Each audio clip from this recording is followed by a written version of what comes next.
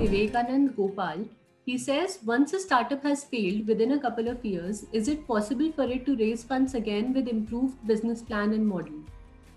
It is. It is. While it is going to be tough to justify why it failed, and if you cracked why it failed and you brought in, like we've seen a lot of startups which lacked technology or technology was not very well evolved, or it had a lot of other gaps in the business, and they brought a good CTO, revamped their technology, brought the product back, and the product was compelling, and so they were able to raise capital. A lot of changes in the business model. I feel that one of the things which I've seen is that, as I really said, problem solving is just one part of it.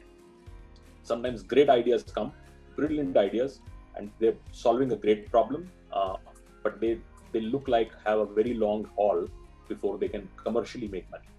Now the issue is that the investor world is a little bit of a greedy world. Let's be honest. They want quick multiples on whatever capital they do.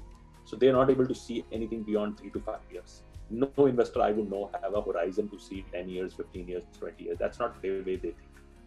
So they like to see their money or their equity multiple over 2 to 3, 4, 5 years. That's the max, and the most investor also would not be able to see beyond 5 years.